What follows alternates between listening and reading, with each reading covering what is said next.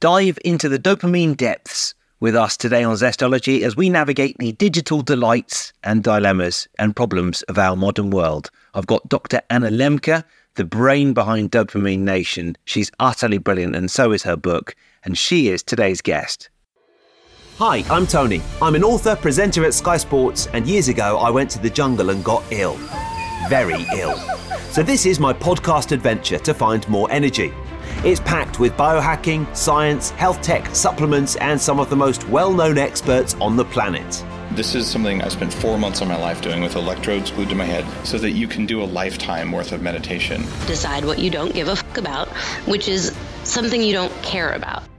Some of it gets quite out there. I had some stem cells sent up to my house that I had stored, and then I injected myself with mannitol. And we even hack hangovers. Alcohol is poisonous. So is water and oxygen in the wrong dosage. So that's my podcast, Zestology. Live life with energy, vitality, and motivation. And hello again. Hope you are well. I'm really ramping up the quality guests in September. It's just been a great month or two of getting brilliant guests. I've got to say thank you to my producer, Alison, who's managed to get some brilliant people on Zestology. And today, Dr. Anna Lembke, who's written the book that just is an instant bestseller, Dopamine Nation. It has really caught the imagination, partly because in this digital world, in the digital era, the way that we seek pleasure is just so related to dopamine and the dopamine spikes that we get. And it's not just the digital world. She is an expert on addiction and dopamine, and she explains it extremely well. She's got a hugely rigorous scientific background. She's a professor of psychiatry at Stanford University School of Medicine, chief of the Stanford Addiction Medicine Dual Diagnosis Clinic. Very pleased that she's managed to make time to chat on Zestology. And, isn't it wild how just a buzz from our phones can set our hearts racing? That is dopamine in action. And I have to ban myself from the phone in the bedroom. And it's actually, for me, I don't think it's so much about the bright light. I sort of wear blue blockers in bed. But if I go on holiday and I don't have my alarm clock and I've got my phone in the room in the middle of the night and I start looking at my phone, I just can't get back to sleep so deeply. And that's dopamine, because I start checking, I don't know, Instagram or my cryptos portfolio or the news or whatever it might be. And all of a sudden, I'm getting those little dopamine spikes and I just can't calm my nervous system down. This relentless pleasure seeking, we need a break from it. And that is what Dr. Anna Lembke dives deep into. So I'm delighted she's on Zestology. Let's talk about the endless scrolls on Instagram and those late night online shopping sprees and how we might be able to do something about it. Here is Dr. Anna Lembke on Zestology.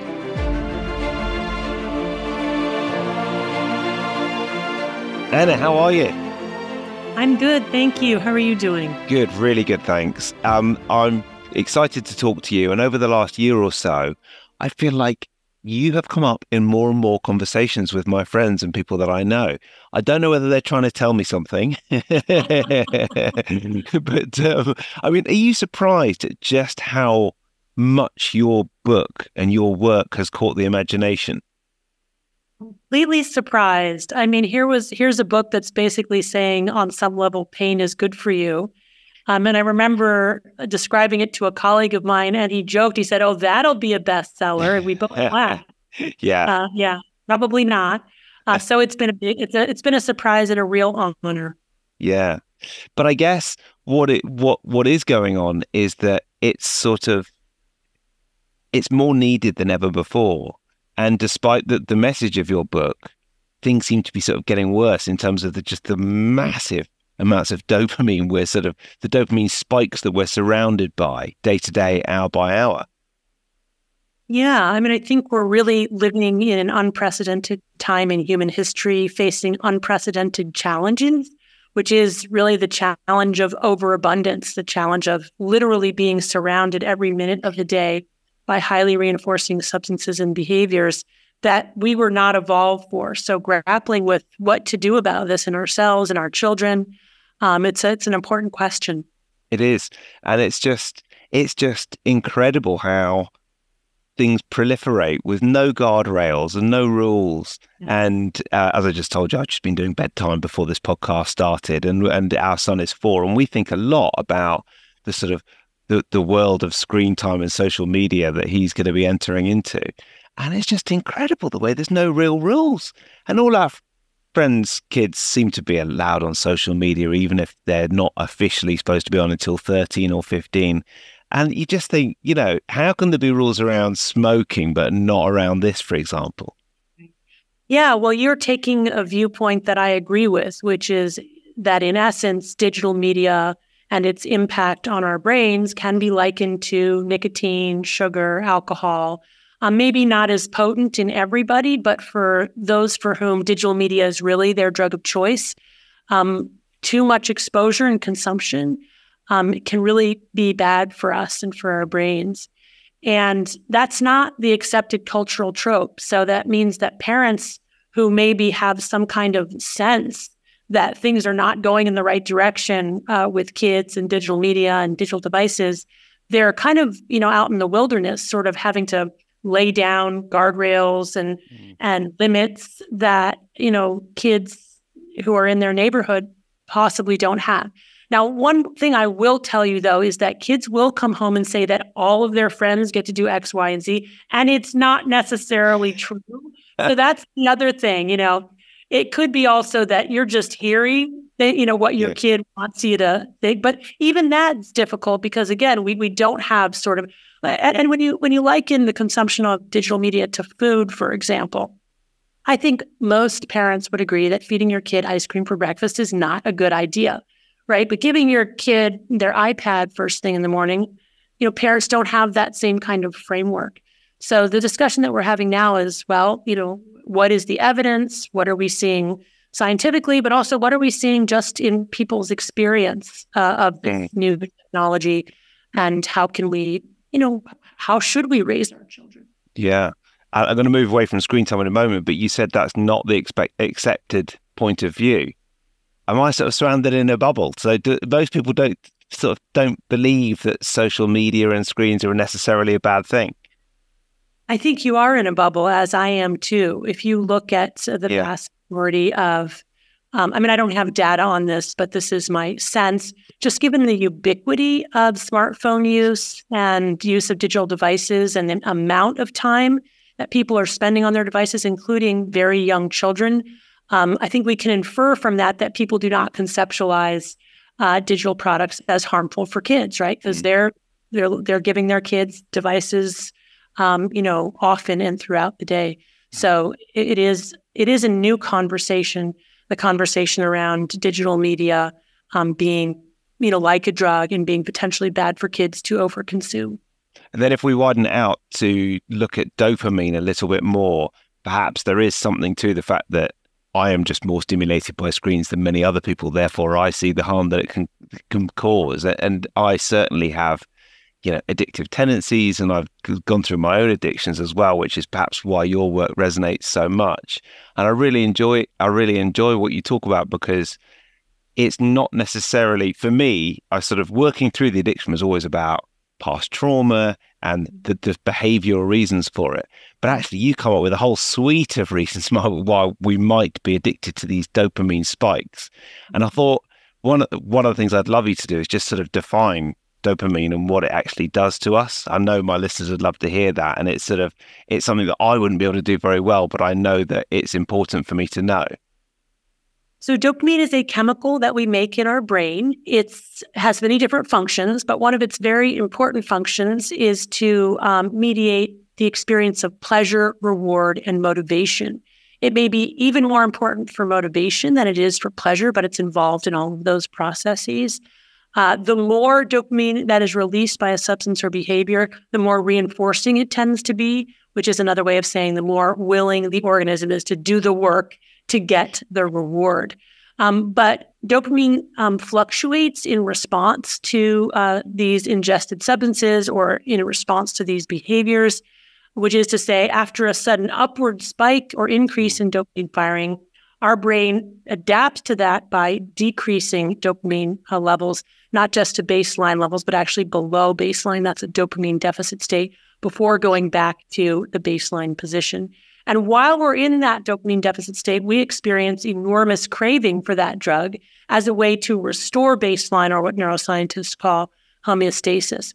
And that state of craving, is natural and normal and evolved over millions of years of evolution in order to get us to be the ultimate seekers, always looking for more, never satisfied with what we have. But unfortunately, that system for restoring homeostasis is woefully mismatched for the modern ecosystem, where we have these drugs at the touch of our fingertips, so that when we experience that craving, we don't wait. We continue to want to consume more and more and more. And over time, we essentially can get to a point where we change our hedonic or joy set point.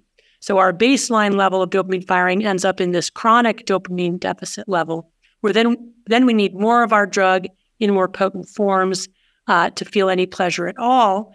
And when we're not using, we're experiencing the universal symptoms of withdrawal from any addictive substance or behavior, which is anxiety, irritability, insomnia, depression, and craving. Mm. And do you think that what year did you start writing the book? Oh gosh, I don't know. I mean, in some ways I've been writing the book for 20 years because it's largely based on my research and clinical work over the past 20 plus years. But I actually probably put pen to paper. Let's see, it was published in late 2021. And I probably started somewhere in 2018, 2019. Wow. I'm not very fast. And because I'm not a professional writer, it was had like, if I was lucky, one day a week to work on it. Mm. So the pandemic obviously happened after you started the book. And I wonder whether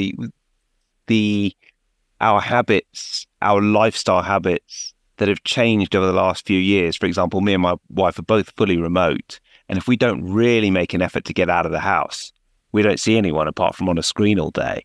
And that it's just so unnatural, isn't it? And I wonder if you observe that even over the last few years, society's habits are taking us even more towards these sort of tendencies towards seeking out dopamine in unusual ways.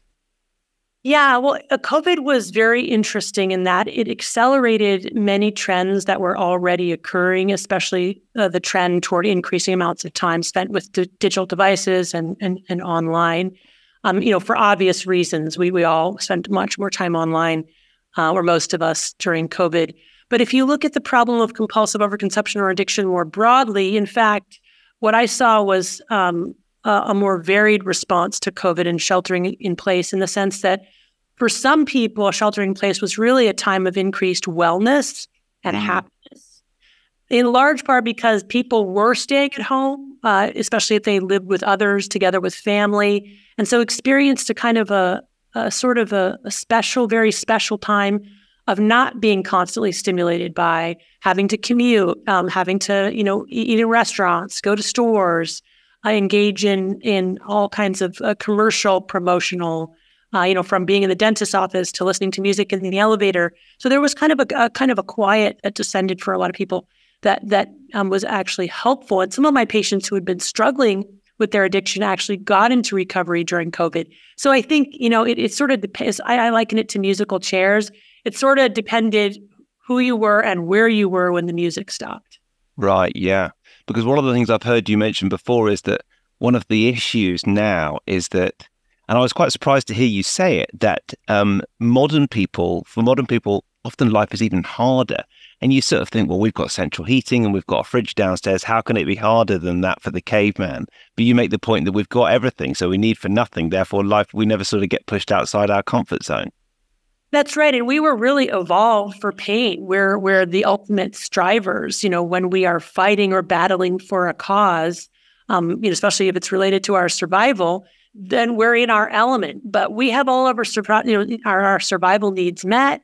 And then we have incredible problems with boredom because there isn't really a whole lot for many humans to do when we have so many machines that have taken over much of the work that we do, made it more efficient. So we have more leisure time, more disposable income. And the truth is that, instead of like reading deep philosophical texts with all that extra time and income, what we're doing is playing a heck of a lot of video games. And all of that, I think, is driving to growing rates of unhappiness.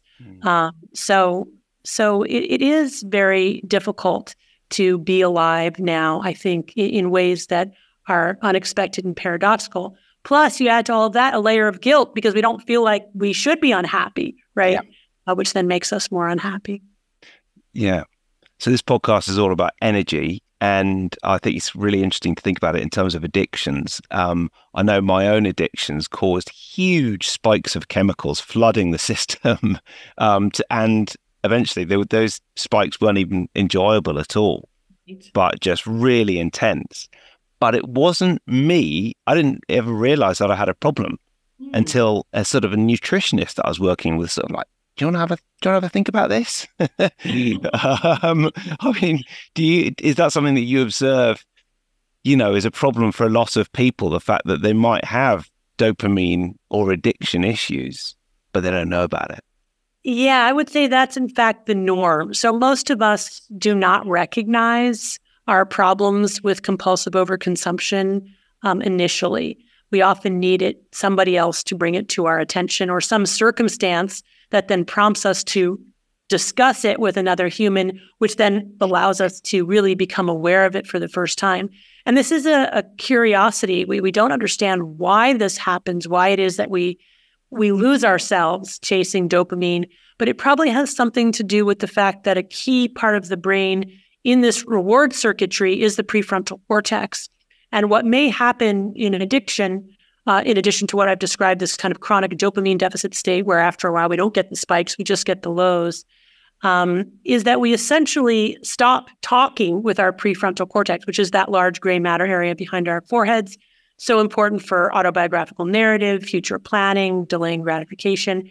And we essentially get caught up, get our limbic areas, or sort of our sort of basal forebrain emotion and reward centers, kind of like start working autonomously on their own without the influence, the top-down influence of that prefrontal cortex, kind of putting the brakes on, which is why it's very easy to go from recreational use to addictive use, not see that it's happening, and then kind of be caught surprised by it.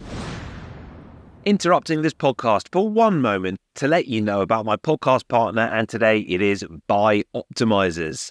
Summer or any holiday season is such a delightful time, isn't it? But it's not summer anymore. The vacation season is winding down and it is time to get back on track with our health. And if you've struggled to return to your health routine, I have what I think is a valuable lesson to share, and that is focus on the big stuff. So healthy eating, exercise, and the thing that works more than anything else. And we've seen it time again on this podcast. Ultimately, you can have all the fancy biohacks and supplements in the world, but if you've had only 5 hours sleep instead of 7 hours sleep, it's not going to work. Sleep is so important, and drinking more than 2 servings of alcohol, for example, per day for men, and more than 1 serving per day for women can decrease sleep quality by 39.2%. That's according to the Sleep Foundation. And one of the things you can do to help with your sleep is take good supplements like Magnesium Breakthrough. So taking a supplement to help with your sleep. Magnesium Breakthrough contains all 7 forms of magnesium designed to help you fall asleep, stay asleep, and wake up refreshed. And the sleep benefits are truly remarkable. Once your sleep is optimized, you'll find it much easier to tackle all the other major aspects of your health. You can visit magbreakthrough.com/zestology and enter the code Zestology10 for 10% off any order. That is only available at magbreakthrough.com/zestology. And in fact, I've just been to look at that page and there are some deals which are better than 10% on there as well if you buy more than 1 bottle at once. You can use the Zestology10 code in the UK on the BiOptimizers site as well. That is bioptimizers.co.uk, and whisper it quietly, that code will work on any BiOptimizers product. They even have another product called Sleep Breakthrough. So it's all about sleep this month as we get back into our routine. magbreakthrough.com/zestology. Enter the code Zestology10 for 10% off any order. Now, back to the show. So then how much is addiction down to something like, prior traumatic experience? And how much is it hormonal, genetic, or just simply the fact that we're sort of I guess this would come under genetic, but we're just a little bit more wired to seek out dopamine? So it's all of the above. Addiction is a biopsychosocial disease, which means that the risk factors are biological, psychological, and social contextual. And it also means that a healthy intervention is also typically going to have biological components, psychological components, and social contextual components. So on the biological side, it's very clear that some people are born with more vulnerability to the problem of addiction than others. We know from family and adoption studies and twin studies that if you have a biological parent or grandparent with an addictive disorder, you're at increased risk compared to the population to become addicted yourself, even if you're raised outside of that substance-using home. We also know that people with co-occurring mental illness have higher rates of addiction. The relationship between addiction and co-occurring mental illness is complex. It's not just a matter of sort of self-medicating, but that can be one doorway into addiction. It might be that those two things together create some third or shared risk factor. But the bottom line is there's a biological or innate vulnerability that varies between persons as they come into the world. Then you have your upbringing, right? So how you were raised. And it's very clear that childhood trauma, among other stressors like poverty, unemployment, social dislocation, can all increase the risk of addiction. That's been known for a long time. And it probably does this through learned behaviors and coping strategies, which is probably also then epigenetic, right? Meaning that this can potentially change gene expression, which can potentially be passed down through the generations. Mm-hmm. And then finally, you have your social contextual, which is the environment that you live in. And one of the biggest risk factors for developing any addiction is simple access to your drug of choice. If you live in an environment where you have easy access to a given drug, you're more likely to use it, more likely to get addicted to it because it's going to change your brain with ongoing exposure. So all of those things are true. And also there's this whole concept of drug of choice, which is to say what's reinforcing for your brain may not be as reinforcing for mine and vice versa. So you talked initially, by the way, thank you for sharing your own vulnerability and problems with addiction. It's always a gift. But you talked about how you wondered if it was your addictive tendencies and also your attraction to social media that might make you as a parent more aware of this being problematic for children. And, I think you're tapping into something that's true and real, which is the vast majority of people who use social media and other digital media will not become addicted to it, right? They might and are very likely to develop some problematic behaviors, realize it, and shift course. But there will be a subset of individuals who will get very, very caught up in it and then really struggle to stop even once they recognize there's a problem. And that's true, whatever the substance, whether it's alcohol or cannabis or pornography or what have you. So I think we as a society have to be very respectful and mindful of these inter-individual differences and protect the most vulnerable among us. Yeah.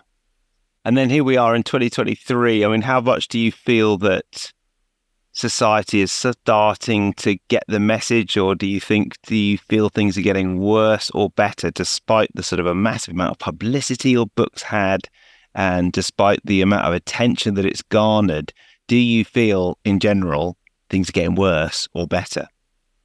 I think that sometimes things have to get worse before they get better. And I think the simple fact that we're talking about this now, that families and parents are talking about it, that our governments are talking about how can we regulate social media and other forms of digital media, pornography, online gambling, all of it.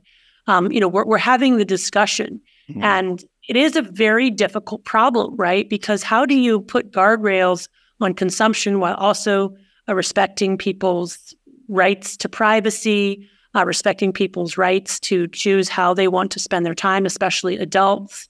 It's a very difficult problem. And even if we were to collectively agree that we should limit consumption, especially among minors, which I think most people do agree on, how do you realistically do that with the number of posts and videos, et cetera? It's a very, very difficult problem. Yeah. But the fact that we're talking about it is a good sign. Yeah. So there will be a lot of people who maybe have thinking, yeah, maybe there is some compulsive behavior there. and now it's the happy bit. Let's look at the solution. And you mentioned, sort of changing the behavior, or my counselor always said, just take yourself out of the situation for starters, and what's interesting about that is that especially initially, but even sort of long term, when I think about my life now, I'm maybe a bit more boring than I used to be, but that's okay. And I'm really quite comfortable with that. But in the past, I never would have been. Yeah. Yeah. Well, I mean, I think, you know, I have this whole dopamine acronym, which the D stands for data. First, be completely honest with yourself and preferably with another human being, and write down what you're consuming, how much and how often, focusing on the behavior of the substance that is problematic in your life or that other people have mentioned is problematic, even if you don't see it. So how much are you using, how often? Because it's often not until we actually document and look at that and focus our attention on quantity and frequency that we see it for the first time. Then the O stands for objectives. Try to figure out, well, why am I doing this? Why do I go on YouTube every night for 3 hours when I plan to read a book? What are the P stands for problems. What are problems associated with it? Problems in my relationships, problems with my health, problems in not living according to my values. And then the A of the dopamine acronym stands for abstinence. This is where I invite people to do an experiment where they give up their drug of choice, whatever it is, for 30 days. And I warn them that they're going to feel worse before they feel better, because initially they'll be in that dopamine deficit state, experiencing withdrawal. But that's not the pain that they're going to be left with. It's withdrawal-mediated pain. And if they can just abstain for long enough, typically by about 10 to 14 days, the craving starts to subside. People are able to be much more present, able to enjoy other more modest rewards. And by the time they get to 4 weeks, they've got their frontal lobe back online, and they can make more informed, better decisions about how they want to consume going forward. It might be they want to continue to abstain. It might be they want to go back to using, but they want to use differently. They want to use less, and then how to create guardrails around that. And do you include, under drug of choice, would you include stuff like shopping and porn and that sort of thing? Is it sort of anything that is compulsive behavior? Yeah, we can binge on almost anything in the modern age, and I've probably seen it all. I talk about my own binge reading of romance novels. I've seen people who struggle with online chess, especially as it's gotten this shorter and shorter format, augmented by social media, online shopping, online pornography, compulsive masturbation, YouTube, all the social media, all of it really. Plus the substances. Food is a huge problem. Food addiction, food and binge eating is a huge problem. And all of the traditional drugs as well. A lot of it is escapism, I guess, isn't it? That's what the drug of choice provides. Would you agree with that? I would agree with that, which then begs the question, why are we so desperate to escape ourselves? It's very fascinating, I think. What is it, again, about modern life that has us wanting to be outside of our own bodies? I just wondered, in terms of escapism, what you felt about psychedelics, in terms of we've explored them a bit on the podcast recently, but not a sort of mega dose psychedelic, but a very small dose. It would seem to me would bring you potentially more into the moment and less escapism, which actually sort of could be quite helpful in terms of dealing with the escapism that you're trying to find elsewhere. Yeah, well, I mean, I'd like to think that I'm open-minded about the possibility of the utility of different types of substances as medicine. But right now, the evidence for the use of psychedelics to treat mental health conditions is really quite limited. And by that, I mean, these are, typically short-term studies. The control groups are not great. And even where there is a signal, it doesn't seem to be superior to the kinds of signals that you get with more, proven and frankly safer remedies like SSRIs. And in general, just, from a conceptual framework, I worry about using any chemical to change the way that we feel. Instead, I try to encourage people to get to that mental place without using a substance.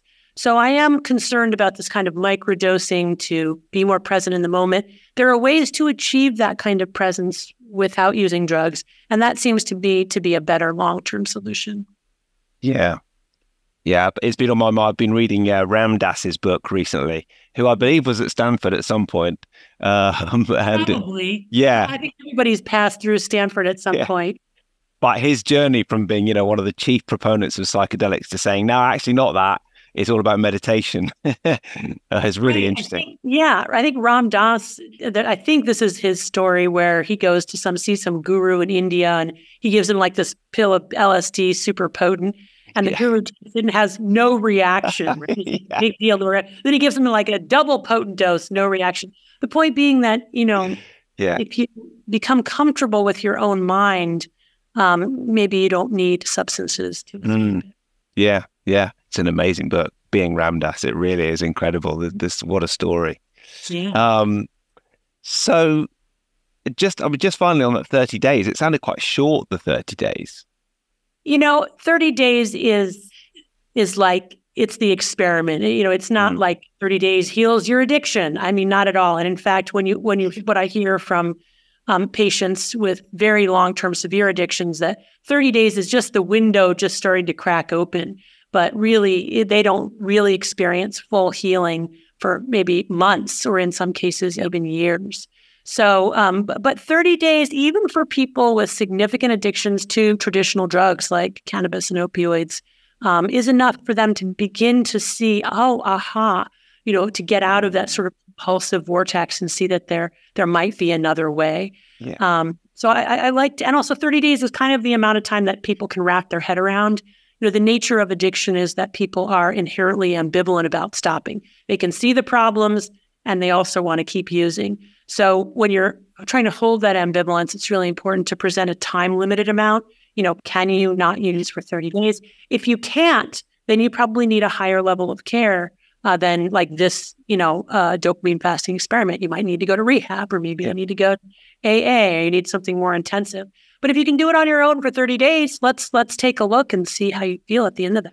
Oh, definitely. And I'd so encourage people to read your book and try that out, because for me, everything changed once I dealt with the addiction. And, you sort of, all the things that I was trying before, all the biohacks and the supplements and everything else, useless compared to actually getting to the root of the problem. Right. Yeah. That's great. That's a great message for people. Oh, yeah, definitely. Yeah. I haven't spoken about it that much in this podcast, but yeah, it's been a huge change. So Anna, what is one book that you would recommend to Zestology listeners, or one tip for living with more energy and vitality? Okay. So a book that I read recently that I really enjoyed is called The Question of God. It's by Armand Nichols, and it's a fascinating look at the philosophy and belief system of Sigmund Freud and C.S. Lewis, and almost juxtaposing, chapter by chapter, their views of theology and of religion and God. And it's really well done. It's about 20 years old now, but it's a great book that I only just discovered. So that's my fantastic. C.S. Lewis wrote a famous book about death, I think I read. It's very, very interesting. A lot of famous books. He wrote the Narnia Chronicles. In his, spiritual conversion to Christianity, he wrote about that called Surprised by Joy. He's written a ton. And of course, Freud has a whole anthology of his own. But it's just very interesting to compare and contrast their ideas. And it's well written and very accessible. Yeah. And then what I would recommend for people is something that I talk about in my book, which is hormesis, which is intentionally doing things that are painful, challenging, or difficult as a way to get your dopamine indirectly by paying for it in front. This is things like exercise, ice cold water immersion, prayer, meditation, effortful engagement, creating friction in the world, and not just taking the easy path. So those are all the things that we could do, which might be a better way to get our kicks. That's it. Yeah. As long as not taken to an extreme, right? As long as Yeah, exactly. Yeah. Well, Anna, thank you so much. This is normally the time of the podcast where I'd say, where can people find you? But as I know from my research this afternoon, you're not on any social media, are you? That's correct. That's great. I bet you just create so much more because of that. I think I mitigate the risk of going crazy. My brain couldn't handle it. I can't deal with that level of stimulation. So I avoid it. Well, TikTok is the worst. Don't ever go near that. I did it once, and 4 hours later, it was terrible. It's incredible what it does to your brain. Yeah. But you do have a website, don't you? I do. Yeah. Yes, it's analemke.com or dopaminenation.com, something like that. Yeah. Anna, really good to talk to you. Thank you so much. Heartily recommend your book and all your work. Thank you. Thanks for having me. Thank you to Dr. Anna Lembke. Thank you for listening as well. And remember, my podcast partner today is Magnesium Breakthrough, containing all 7 forms of magnesium designed to help you fall asleep, stay asleep, and wake up refreshed, especially if you haven't got your phone in the bedroom for a dopamine spike. The sleep benefits are truly remarkable of Magnesium Breakthrough, and once your sleep is optimized, you'll find it much easier to tackle all the other major aspects of your health. It is a game changer. magbreakthrough.com/zestology.